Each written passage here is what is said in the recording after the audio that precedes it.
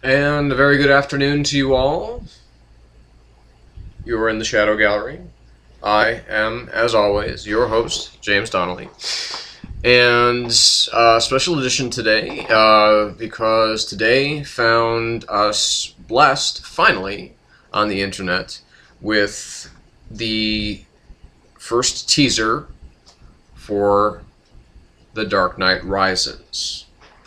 There were some pretty bad bootleg copies going around. They were just awful. And there's some fake ones going around, as always, because that's always something that goes around. But now we finally have an official official teaser for the film coming out next summer. So we're going to take a look at it first, and then we're going to talk about it. So here we are. The Fire Rises.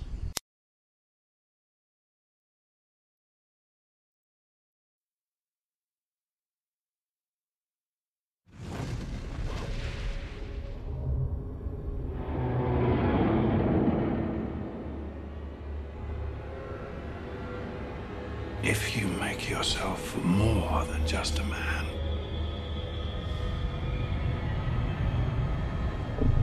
if you devote yourself to an ideal, then you become something else entirely. A legend, Mr. Wayne.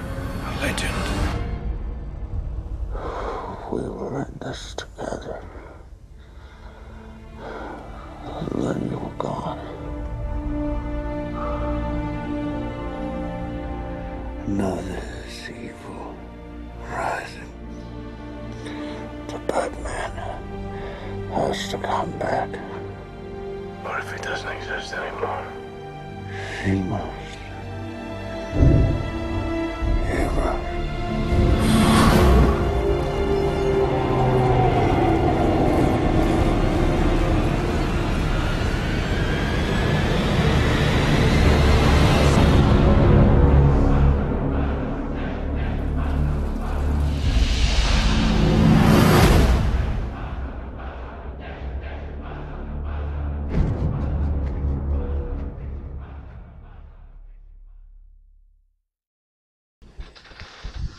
Okay, wow.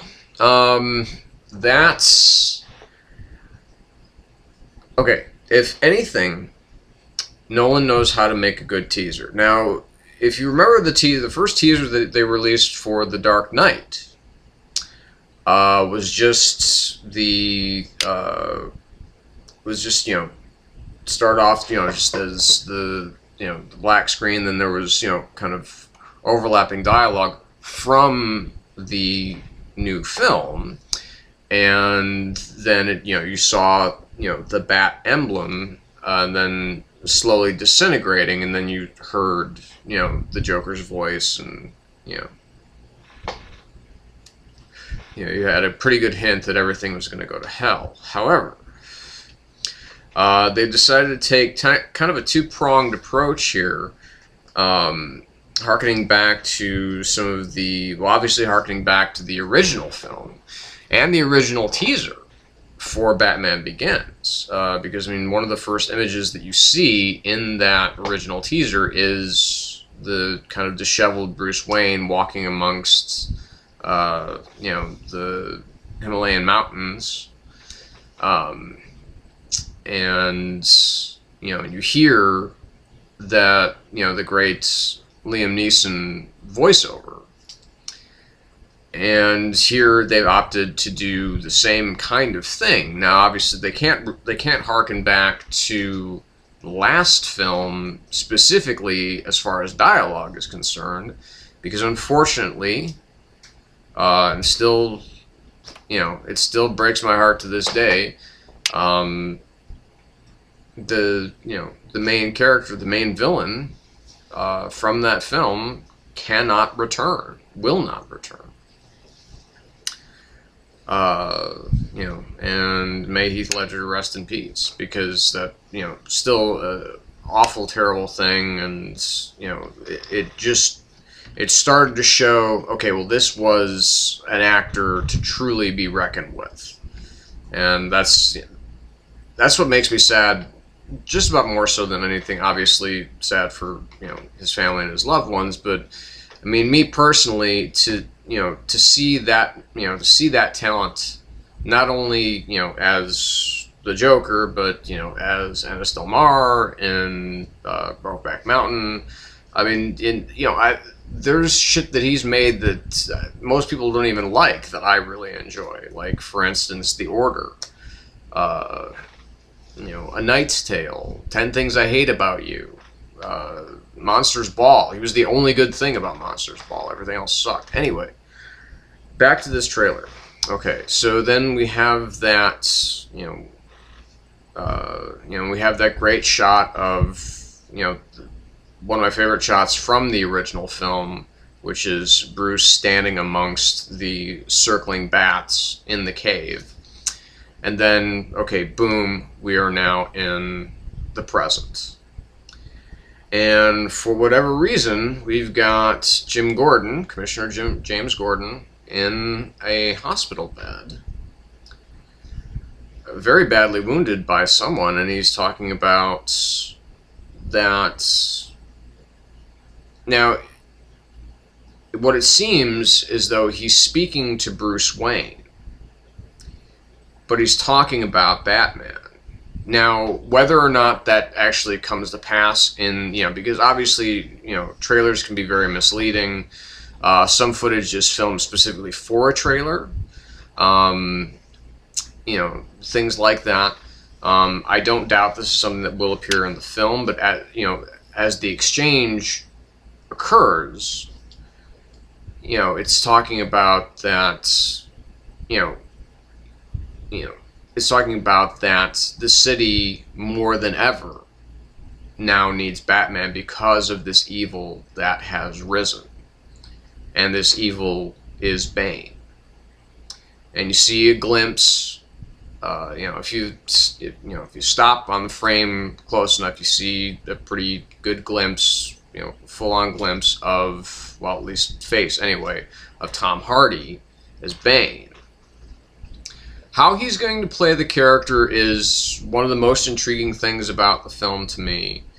You know, people have tried to keep it somewhat spoiler-free as far as casting and so on and so forth. I mean, I pretty much know the direction this film... Well, okay, I don't know the direction the film is going in, but I know that there are certain characters that are going to appear in this film that are, you know, one of them certainly is not going to be who they appear to be. You know, we have, you know, Anne Hathaway as Selena Kyle. That's, you know, I mean, the casting is just top-notch. It's just fantastic. And, you know, then you have, you know, that moment where you see an obviously tired Batman squaring off against Bane, and then you get that great graphic of, you know, that appears essentially in the poster for the film of the, it's kind of a worm's eye view of, of the the skyscape of Gotham City as it starts to crumble. And that's essentially, and then, but revealing the bat symbol. So, I mean, if we're speaking metaphorically, we're speaking that, okay, well, what's happening here is that Gotham will continue to crumble until Batman reemerges. And, so we've got, I mean, obviously, it's just as far as what we see from, I mean, so this is a very promising trailer, it's a very promising teaser. I can't call it a trailer because it's just a teaser. And it's really teasing me. I mean, this is, I mean, this is a film I need to see now. Not next summer, not next month, not next week, not tomorrow. I need to get into a theater to see it now. Because this is just way, way, way too awesome. I mean, just the idea of what we could be looking at. I mean, now, my guesstimate is that it'll probably be the holidays, probably around Thanksgiving in the U.S. that we'll see another Dark Knight Rises teaser. That will probably be more focused on Selina Kyle's character. That's my guess. If I were to venture a guess, that would be my guess. And we'll probably see some more viral marketing before then that will probably give a reveal of perhaps Selina Kyle in the Catwoman suit, because obviously we really want to know what that's going to look like, especially on Anne Hathaway. So all in all, this is a wonderful teaser. Chris Nolan knows how to do teasers extremely well. He knows how to give you just enough information to get you really fucking interested, but not enough information to give away the whole fucking movie. And that's a fine art in making trailers. Because so many trailers, they just give away the whole goddamn movie, and it's like you might as well not even bother to see it. So anyway, just, you know, fantastic stuff here. You know, Nolan keeps rolling along. It's sad that this is going to be only a trilogy, but I wouldn't expect anything more out of these guys. And it'll be, you know, if it goes well, we're going to have another movie. We're going to have another first in a series of Batman movies within 10 years anyway. So if Hollywood keeps going at that pace, and I'm looking at you, Amazing Spider-Man. You just seem like a cash grab to me. You don't really have a story to tell that we don't know already. So, I mean, to me, there's nothing special about you. There's nothing significant. It's just, okay, well, this time it's going to be more like the comic book. He has instead of organic web shooters, it's going to be mechanical web shooters. Yeah, I don't know. That film just bothers me all around. I'll still go see it, but, you know, because I'm a sucker that way. Anyway, so, you know, give us some thoughts. Tell me what you think. Tell me what you're liking. Tell me what you're not liking. Subscribe. Don't forget to subscribe. And we'll see you next time. So long.